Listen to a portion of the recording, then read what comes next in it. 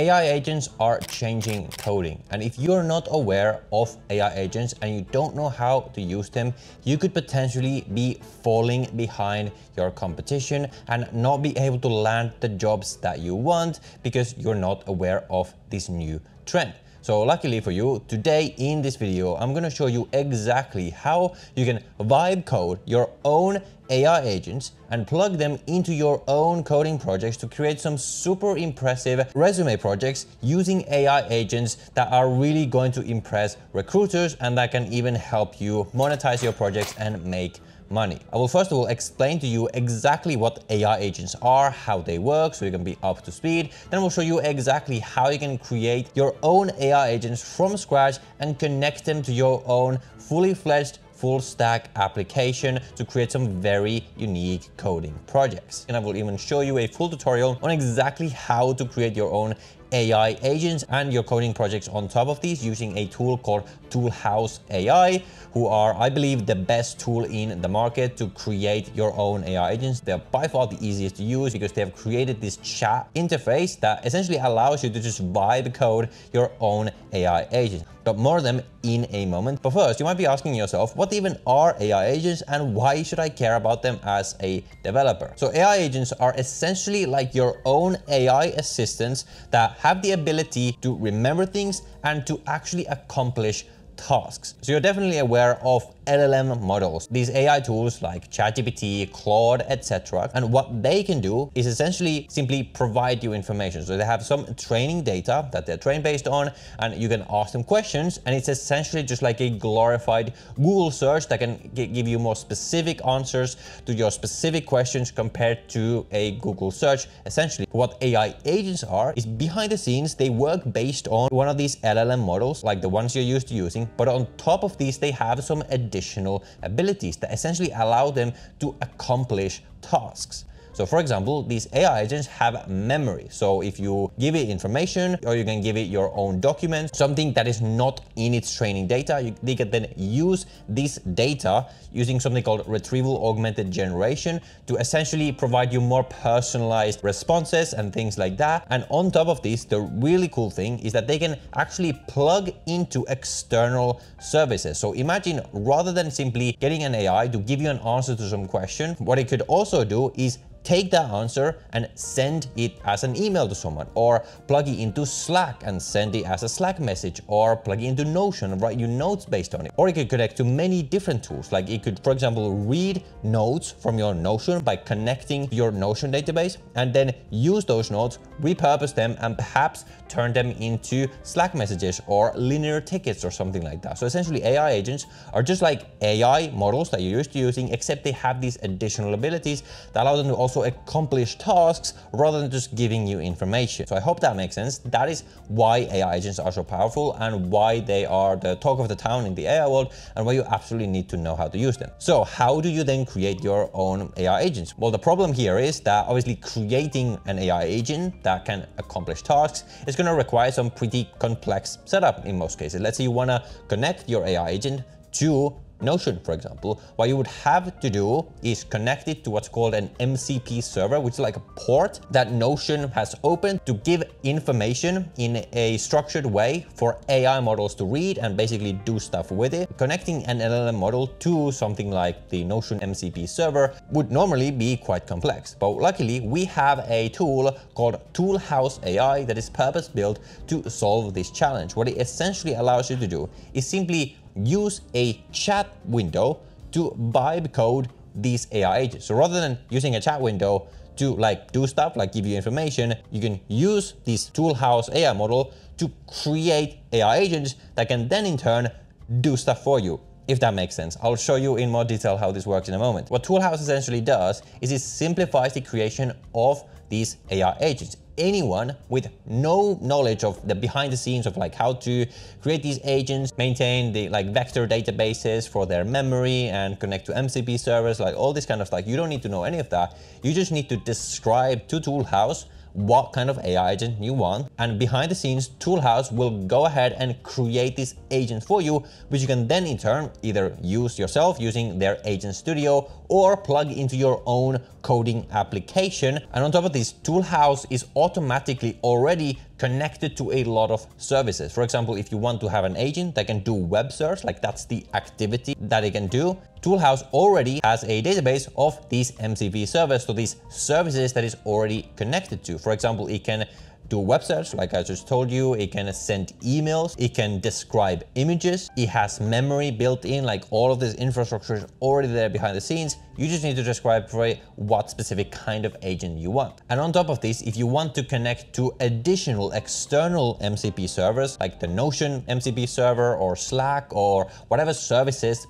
that provide access for AI agents to plug into them, you can also easily do that within Toolhouse. And because this tool is so great for AI agents and for anyone learning them, I asked them if they wanted to sponsor this video and they agreed. So if you are interested in using Toolhouse after this video, you can use the link down below in the description to get 50% off using my code InternetMadeCoder. That is the code InternetMadeCoder for 50% off. So that's enough talk. Right now I'm going to show you exactly how this works. So to get started, you're going to go to toolhouse.ai, and straight away when you arrive, you're going to see this chat window that you can use directly to essentially create your own AI agent and see how it works. But what I'm going to do is click on sign up over here, and I already have an account. And once you log in, you are going to see something like this. So right here in the center, you can create your own AI agent, or you can click right here at the top to create a new agent. So I'm going to click over here. That is going to take us to Toolhouse's Agent Studio. So this is like the place where you create your AI agents. So right now,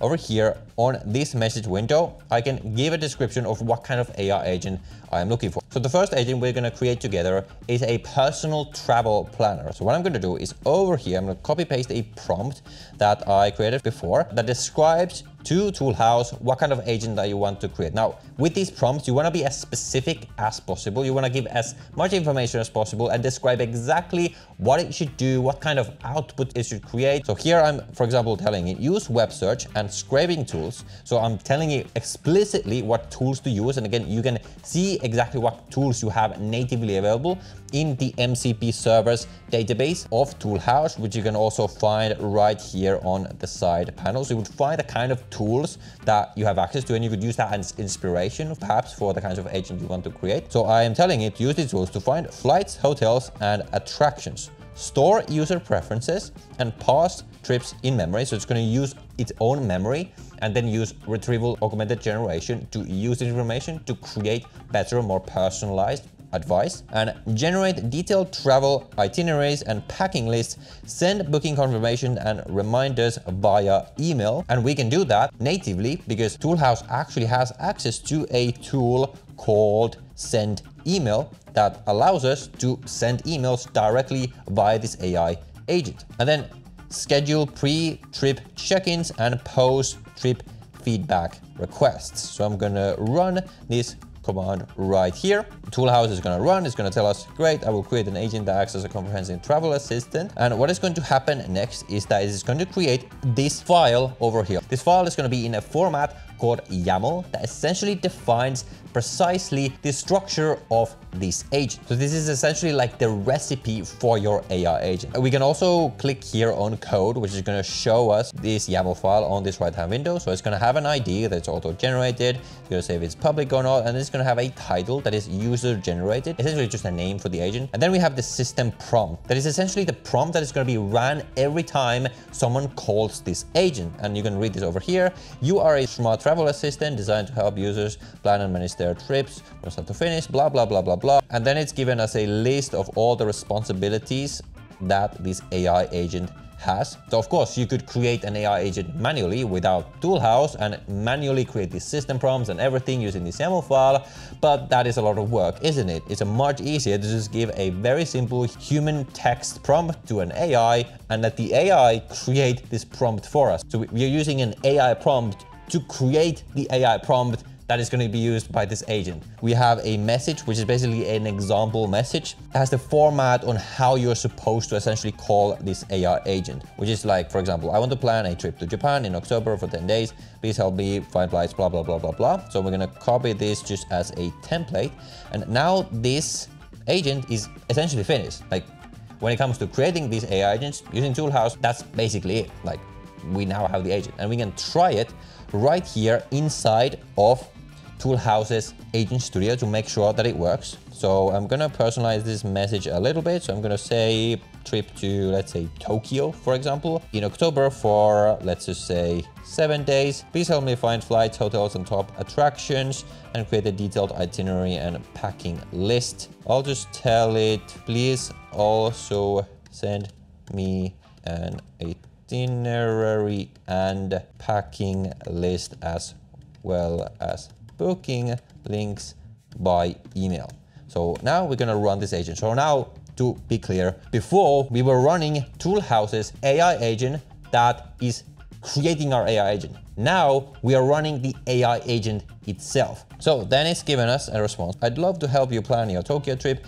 Please provide the best recommendations and send you the itinerary. To provide the best recommendations, blah, blah, blah. I'll need a few more details. So it's gonna ask us for some more details. So I'm gonna copy paste this over here, and departure city, where you'll be flying from. Let's just say Jakarta, because that is where I am currently. Exact dates and flexible budget range. Let's say 300 per night. Dollars. Travel style, luxury image range. Let's just say luxury on a luxurious trip in Tokyo. Special interest. Let's just say food and culture. And now it should give us our itinerary. How many travelers? 2 adults. And then it's going to ask us for our email address so we can send this itinerary to us, which we are going to provide over here, just like that. And here it is telling us using MCP server memory store. So it is now storing this stuff, the information that I gave it, in memory, so you can use that using RAG in the future. It is also using the MCP server search, and actually we'll let this run first. So it's using the MCP server's EXA web search, which is essentially the web searching tool. So the AI agent is now going to the web, searching for information, and then taking that information to create our itinerary.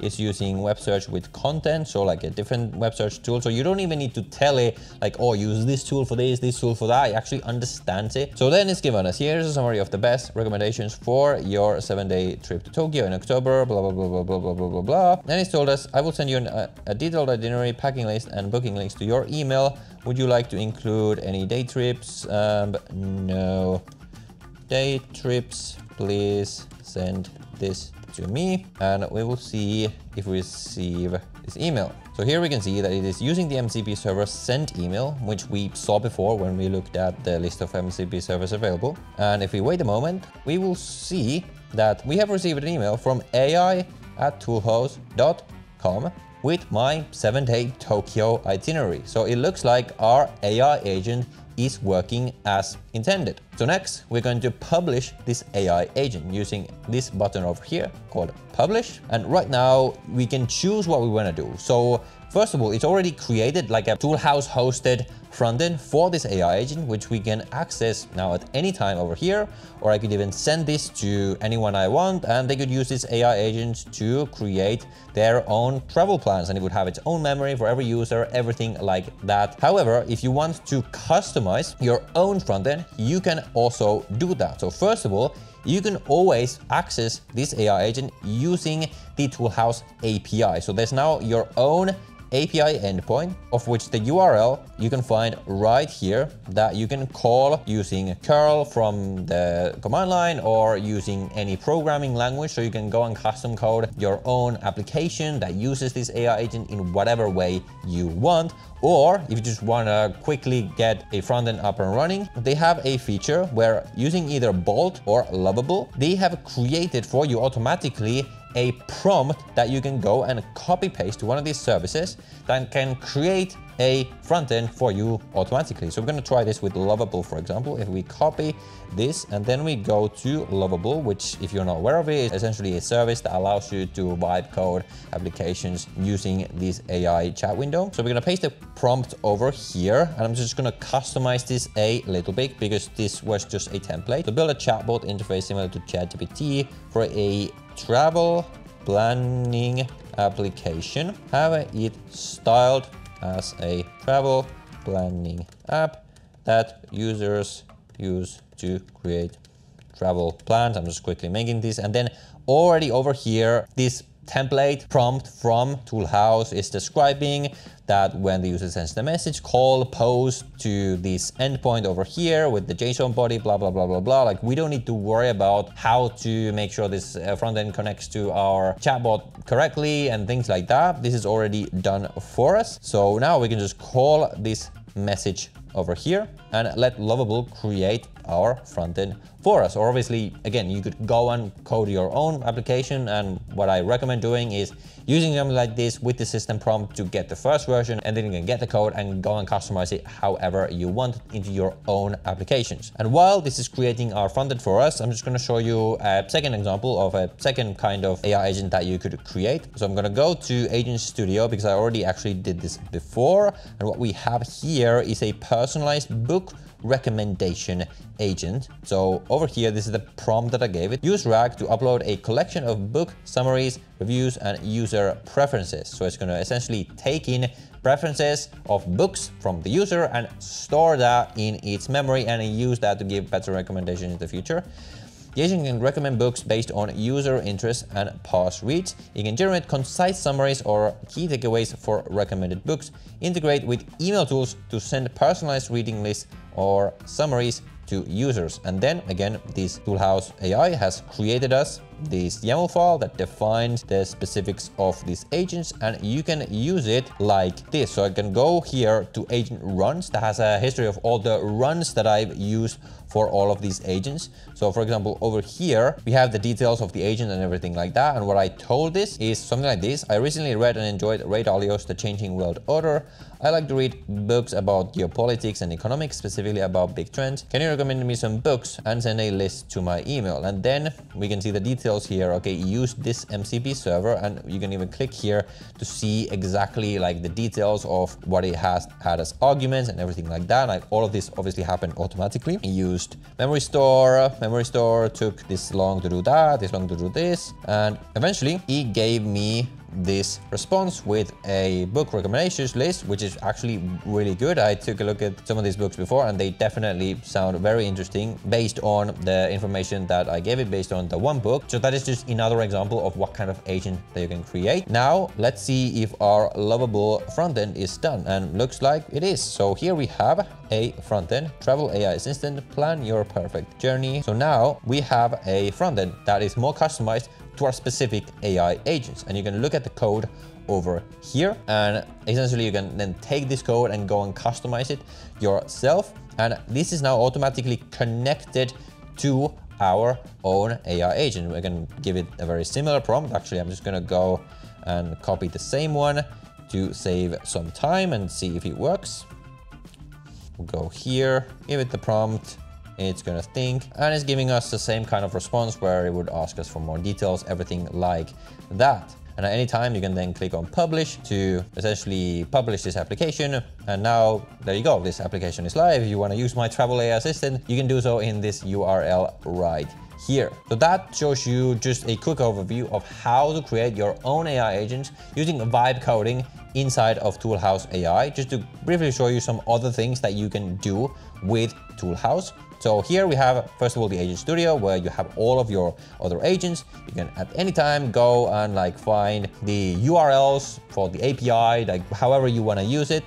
Here we have all the agent runs for all of the agents that you have used. And then we have what's called bundles. So bundles are essentially like groups of MCP servers, and you can create these bundles to like restrict what kinds of MCP servers specific agents can use. So essentially you can create a bundle over here and select, for example, this one, and then we can give a name for this bundle, like example bundle. And with this bundle, what you can now do is when you're creating your agent, you could specify that it only should have access to the MCP servers inside of this bundle rather than all of the MCP servers. And then over here we have schedules, which allows you to schedule any of the agents you have created to run at specific intervals. But for the rest of it, I'm gonna let you explore Toolhouse yourself. Again, if you want to use it, you can get started for completely free. You get 50 agent runs for free that you can use to try out this tool. And again, if you want to then get 50% off on whatever plan you choose afterwards, make sure to use the code InternetMadeCoder at checkout. So I hope this was helpful to you. Now you know exactly what AI agents are, how you can use them, and how to create your own projects with them in just a couple of minutes. With that, I will see you in the next video.